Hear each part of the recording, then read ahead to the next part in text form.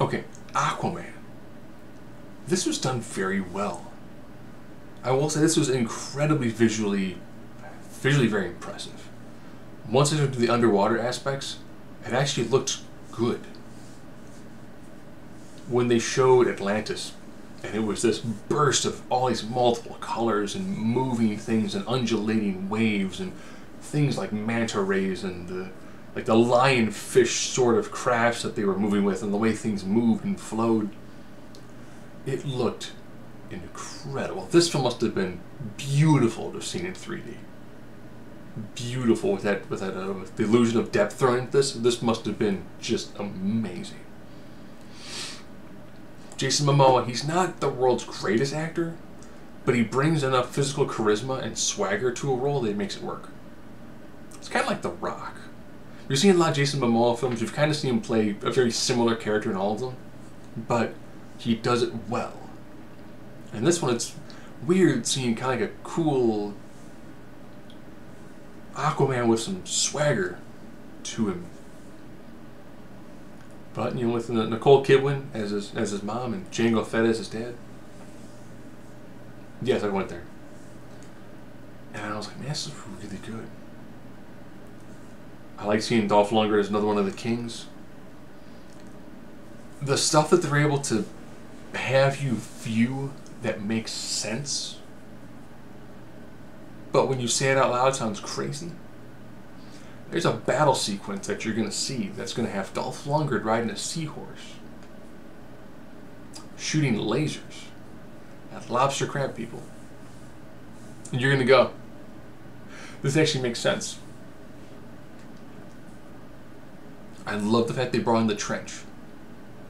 I know James Wan, who's known for a lot of his horror film work, has mentioned he wants to do a spin-off film of just the trench, which would work really well. I thought James Wan did a very good job. I thought that they worked very well when it came to the characters that they have. Black Manta got a good amount of backstory for being one of the villains. But Ocean Master owns this film. Great job. Like the build-up for that. Willem Dafoe, fantastic supporting character. Same with Nicole Kidman, Amber Heard. They picked the right people who you can tell were having fun while doing this, which made the film nice and fun.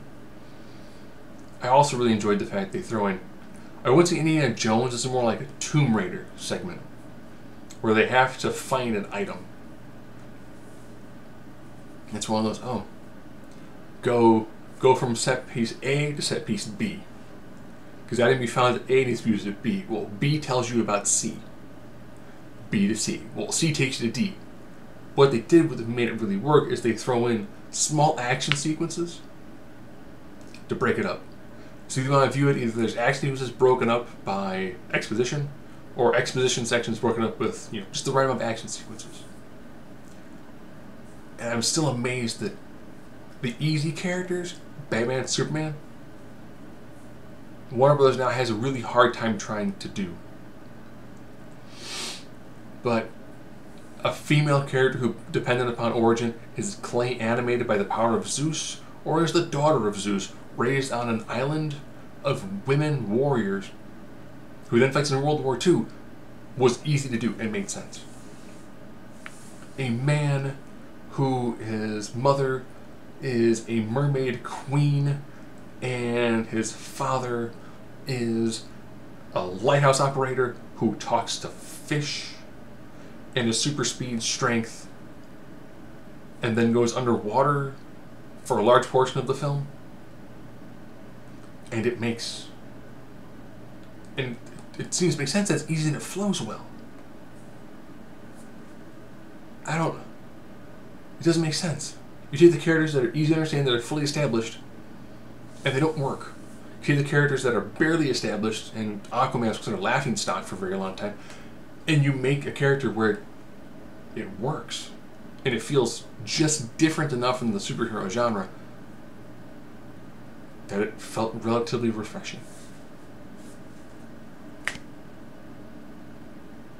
How come they couldn't do this with Green Lantern?